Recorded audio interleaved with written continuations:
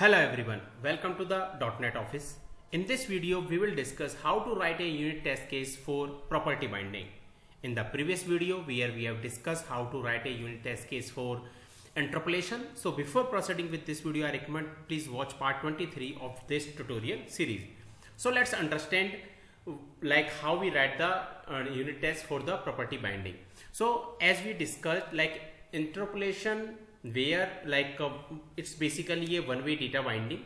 So if we make any changes into the component variable, and same if we have assigned in the HTML DOM element, then it reflects same into the HTML DOM element as well. So interpolation and property binding is both are the one-way data binding, but the major difference is that like if you are going to assign any value to the non-string type, then we should always use the property binding. In a bit we will see like what is the meaning of this one. So basically like what I'm trying to say is interpolation is a special syntax that Angular convert into the property binding, or we can say like interpolation we write using the pair of the square bracket that we have seen in the previous video. So now let's go to the Visual Studio.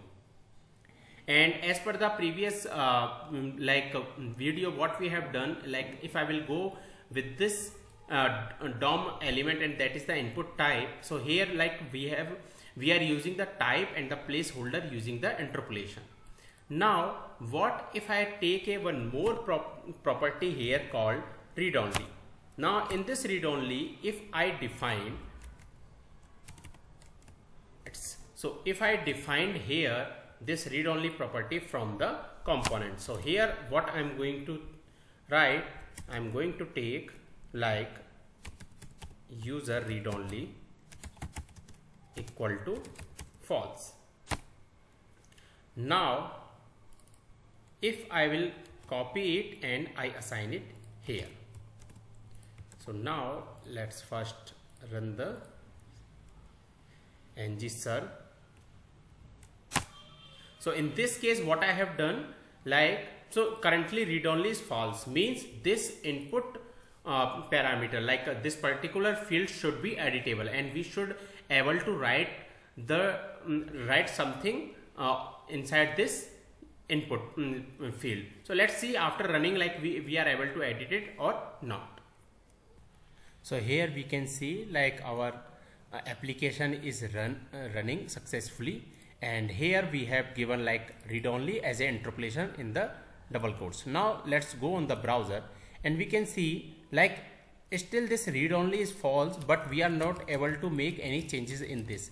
And the reason is because this interpolation always return a string. So now if user read only here is false, so this false it is returning in the string format.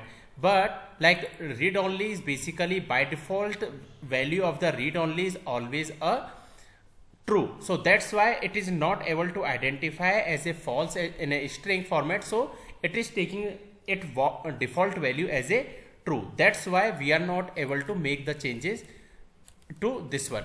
So to get rid of this one, like it's always recommended, like if we are using any property, then for this one we should always use the property binding. And for using the property binding, what we have to do, first we have to get rid of this double quotes, and here we have to use the square brackets.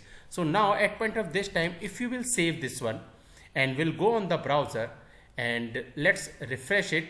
So once we click on this one, and we can see like now we are able to make the changes to this one. Like it is now not read only. So this is the way of using the property binding in Angular.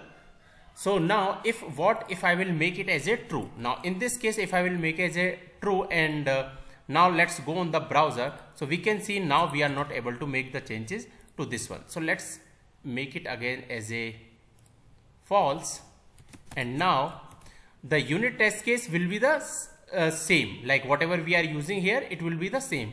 There will not be any extra.